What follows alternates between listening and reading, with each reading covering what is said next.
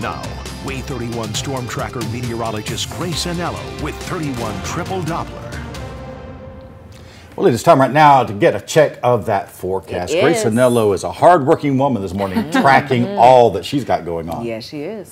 There's a lot happening in the Gulf, and it's headed our way. Right now, I'm tracking Category 1 Hurricane Helene, spinning at 90 miles an hour and tracking north and east. Now, just later today, by this afternoon, Helene's going to undergo something called rapid intensification and move from a Cat 1 to 115 mile an hour Cat 3. Then later on, just this evening, it's going to make impact east of Apalachicola, Florida, right near the Big Bend, bringing the Big Bend region up to 20 feet of storm surge. That is unbelievable and devastating. So pray for the folks in those areas. Because Helene is going to be making landfall as such a large and powerful storm, we're seeing something that we normally don't. Well inland, over the state line and towards Columbus, Georgia, Helene is still a Cat 1 hurricane. It maintains its system all the way well into Georgia. From there, it tracks into Atlanta and tracks toward north of Chattanooga. And at that point, it is a storm. Now, our biggest tornado threat is east in South Carolina.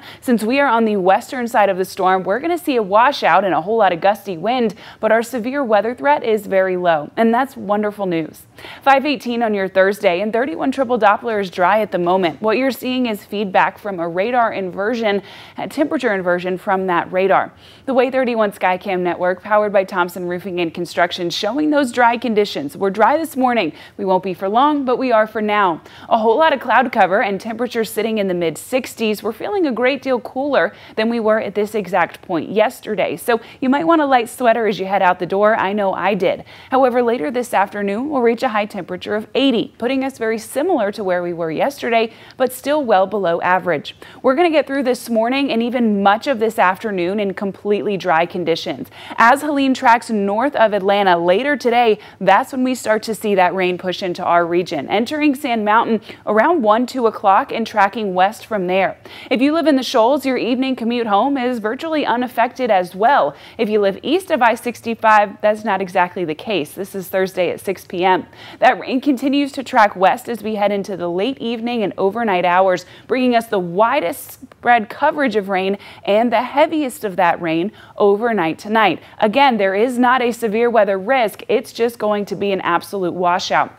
We'll keep that rain with us through 7 o'clock on Friday morning and beyond. I'm going to pick up there in just a minute. So the story is today and tomorrow caution days on the threat tracker because of tonight's heavy rain and on again, off again rain tomorrow, but neither day has a severe weather risk. On Saturday, we're not completely dry, but we're drying out. So let's pick up on Friday. This is 4 a.m. You can see right where the remnants of Helene will be in east of Atlanta, and we're still getting that rain band. Now, Helene is going to head through Chattanooga, then through Nashville towards Kentucky. As it does so, we continue to get that rain band. It's in our eastern counties, then our northern counties, then by Friday afternoon and evening, it's in the Shoals as it kind of makes an arch over us, and then that rain sticks with us Friday night. If you have a 7 o'clock football game for Big Game Friday night tomorrow in the Shoals, you're going to want to bring an umbrella with you.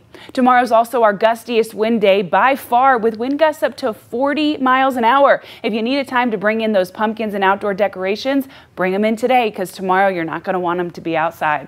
Saturday's not completely dry, but it is close. And then Sunday, we're looking at just some very isolated rain. Next week, it's a whole lot of sunshine and temperatures in the low 80s.